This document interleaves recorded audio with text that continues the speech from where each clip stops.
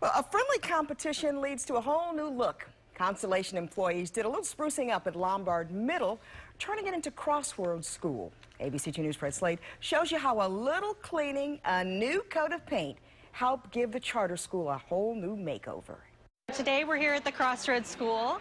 We have 5 teams within Constellation that are competing against each other to win for the best mural. They're all really excited, and there's some really great competitive spirit going on here, a lot of smack talking. There is a lot of talking, but it's mostly painting through the Living Classrooms Foundation.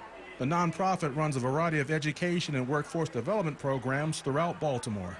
Constellation's been a great partner in helping us paint and beautify and clean and really transform the building into something that we consider a better learning environment for our students.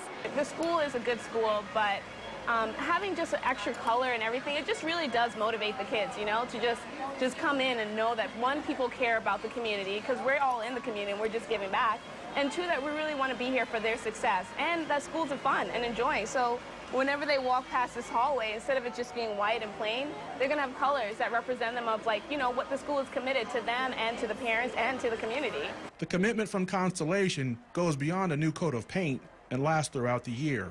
We volunteer with them throughout the year. We have about 50 mentors that mentor students on a bi-weekly basis, and we've really developed a relationship with the students and the school. So we're really excited to partner with Living Classrooms and the Crossroads School. So I think our students are they're going to notice the huge difference. They're going to notice that the school looks and feels better, and they're also, you know, going to appreciate and understand that other people cared enough about them to come out here and spend their day helping. Downtown, Fred Slade Ford, ABC2 News.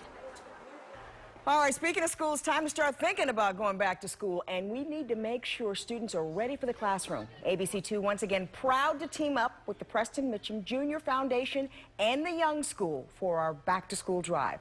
So from now until August 22nd, that clock's ticking, you can drop off school supplies at several locations. You can find a full list of locations on our website at abc2news.com/school supplies. We'll be right back.